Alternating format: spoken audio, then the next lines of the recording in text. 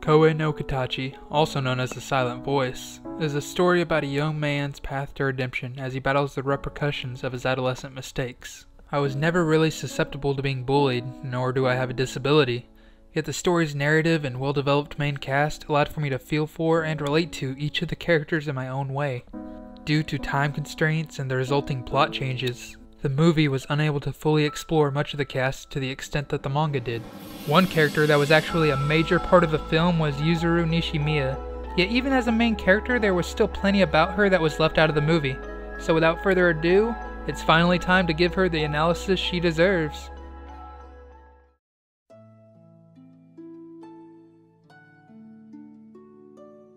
While it is not a sin to be weak, and strength is by no means tantamount to righteousness, there are times when we as humans find it necessary to grow strong in order to defend what is precious to us.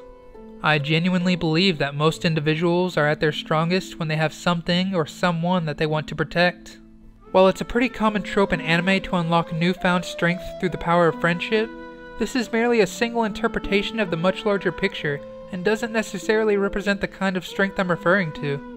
Rather, I'm referring to the strength of one's mental fortitude and resolve that's displayed when they selflessly act in the best interests of their loved ones, despite how those actions may affect them personally. One such example of this is Yuzuru Nishimiya, who does everything in her power to protect her precious older sister, Shoko Nishimiya. Shoko is deaf, and is bullied throughout her childhood as a result of her disability. Despite this, she always smiles through the adversity and never displays any signs of anger. Shoko's vulnerability, along with her overly kind nature, make Yuzuru feel obligated to become strong in her sister's stead. This is put on display when their mother attempts to toughen Shoko up by cutting her hair short, but instead, Yuzuru cuts her own hair and assumes a boyish demeanor in her sister's place. While her boyish persona represents her resolve to protect her sister, as well as her desire to respect her sister's wishes, it resulted in her being mistaken as a boy when she was first introduced in the series. This led to Yuzuru pretending to be her sister's boyfriend in an attempt to discourage Ishida from approaching her. Yuzuru hated those that bullied her sister in the past, and this included Ishida before she got to know him. Because of this, she posted a picture online that got Ishida suspended for a week, and in doing so, she saw her sister angry for the first time. Unable to understand her sister's anger, she cried and ran away from home. This is when her immaturity began to show itself, as we witnessed her not only try to bully a person that she disliked, but also how she was initially unable to understand why doing so angered the person she was doing it for.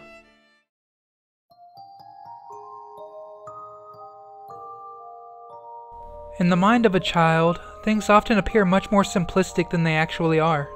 They often view things as good or bad, and can sometimes struggle to see the details that expand upon those concepts. Likewise, this is very much the case with Yuzuru at the start of the series. In her mind, her sister was good, so those that bullied her sister were bad.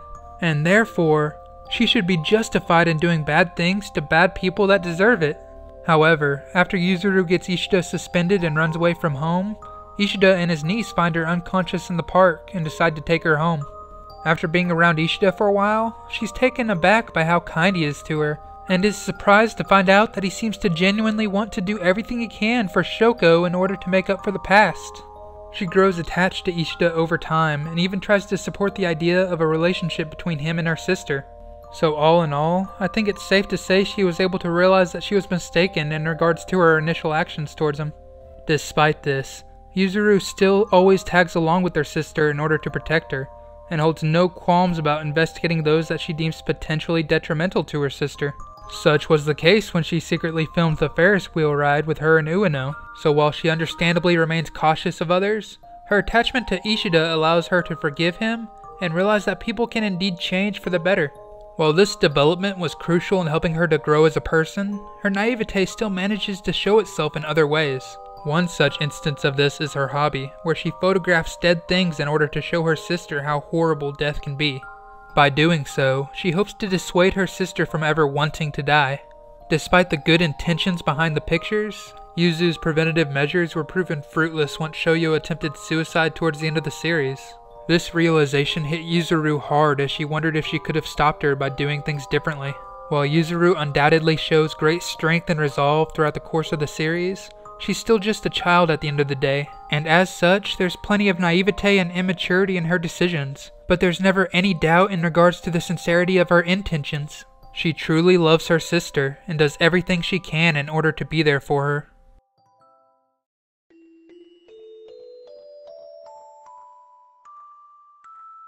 Identity formation is a complex process that is never really completed. While there are multiple characters in Koe no Katachi that are aware of their flaws and attempt to overcome them on their path towards redemption, Yuzuru is a bit different. Just like any other character, she has her flaws and she has her merits, but what really makes her stand out is her inability to understand those character traits throughout a majority of the series.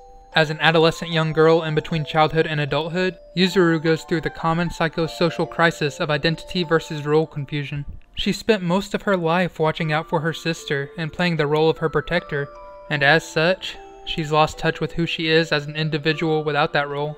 There are often times when women begin to feel as if they are weak or inferior compared to men, and this feeling can intensify depending on the environmental factors they're subjected to in their life. In Yuzuru's case, her father was never there growing up. Yet she heard her mother say that Shoko needed to look more like a boy so that she'd appear stronger, even if only on the outside. As a reaction to this, Yuzuru cut her own hair not only to symbolize her resolve to be strong in her sister's place, but to shed the apparent air of weakness that came along with being a girl. I don't believe she suffers from any sort of gender dysphoria, but she did create a facade of strength that helped to hide away her true self.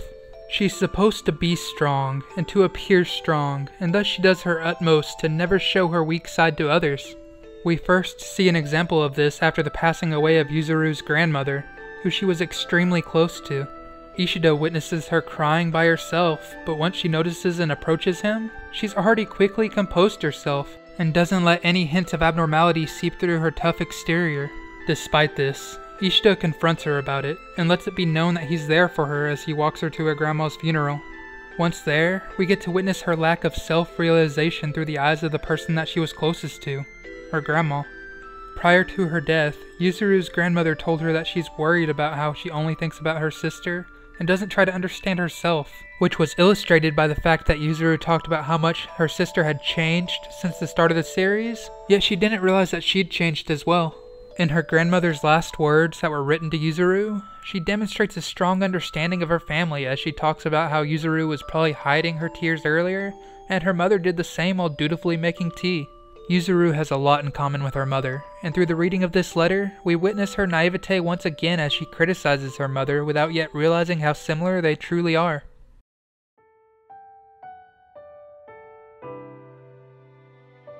When you're young and lacking in life experience, it can sometimes be difficult to piece together why your parents do some of the things they do. Even if a parent does everything to selflessly put their children first, it's not at all uncommon for adolescents to heavily criticize their parents, assume that they don't understand their struggles, and vow to never become like them. Regardless, parents are major influences in the life of their children, and I don't think it's too far-fetched to say that we all become like our parents to some extent, whether we want to or not. While Yuzuru and her mother were both strict on themselves to make sure they were strong, and they both hide their weaknesses behind a tough exterior, the biggest difference between them is how they showed their affections towards those that they love. Yuzuru coddled her sister as she tried to protect her, while their mother supported both of her daughters by letting them experience the world, thus trying to make them strong and independent in the process. Unfortunately, there are times when we as humans are unable to realize the errors of our ways until it's too late. By the end of the film, Shoko's suicide attempt brought to light the errors in Yuzuru's way of thinking. Upon hearing her sister's letter to Ueno, which stated that she wanted to try to be normal so people wouldn't throw rocks at Yuzuru again, and upon witnessing Ueno beat the ever-living daylight out of her sister, Yuzuru said that she didn't know if she had the right to stop Ueno from doing so. On one hand, this statement could represent the acknowledgement that her sister was in the wrong for trying to kill herself. Yet I firmly believe that this was the point where she realized that while her past actions may have respected her sister's wishes, she had failed at what she initially set out to do, which was to protect her. On the contrary, actions that had gone against her sister's wishes, yet ultimately had her best interest in mind, were what saved her and gave her a second chance at life. After realizing that all of her efforts till then were fruitless, Yuzuru's self-designated role as her sister's protector was shattered, and thus her sense of identity along with it. As such, she's genuinely stunned and full of self-doubt as she questions her choices up to this point, and is then unable to decide how she should react or handle Shoko's protection. I firmly believe that this stage of self-reflection was paramount in helping Yuzuru to develop as a person. When Shoko wants to go to Tokyo to become a hairdresser, the Yuzuru from the beginning of the series would have done whatever it took to protect her sister from the dangers of the world. Yet the current Yuzuru is actually willing to let her sister go out and experience the world on her own, just as their mother had chosen to do when Shoko was enrolled in a normal school growing up. While Yuzuru may not have always been able to see that their mother cared for them in her own way, she was able to not only acknowledge it by the end of the series, but also implement that way of thinking into her own decisions going forward. Rather than protecting her sister from all the potential dangers in life like she's done in the past, Yuzuru begins to support her sister as she goes out and experiences life on her own. I'm sure at some point in our lives we've all wanted to, or will want to, protect something precious to us from the dangers in the world. Letting them go and experience life despite your worries is not always an easy thing to do, yet Yuzuru eventually learns to do just that.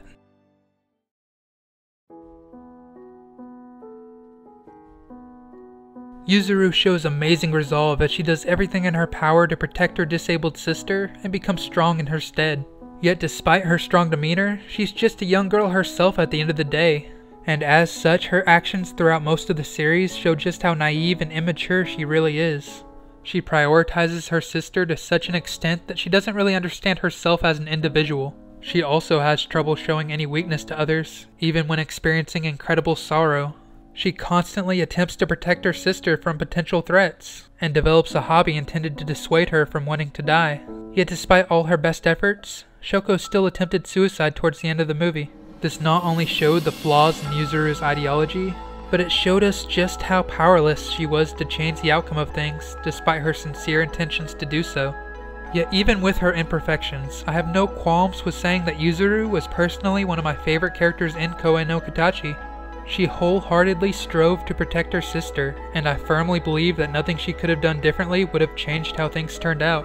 Life is full of people that constantly interact with and influence one another, and while one person can certainly make a difference in the life of another, there's only so much that one person is able to do. Despite this, Yuzuru not only strives to do everything she possibly can to help support those that are precious to her, but she develops marvelously as she learns how to better do so going forward. While I personally find Yuzuru's desire to support her loved ones very endearing, I'd love to hear what y'all think about her down in the comment section below. Also, while you're down there, feel free to recommend any other anime characters you'd like for me to analyze. Thank you all for watching, and Anime Dude out.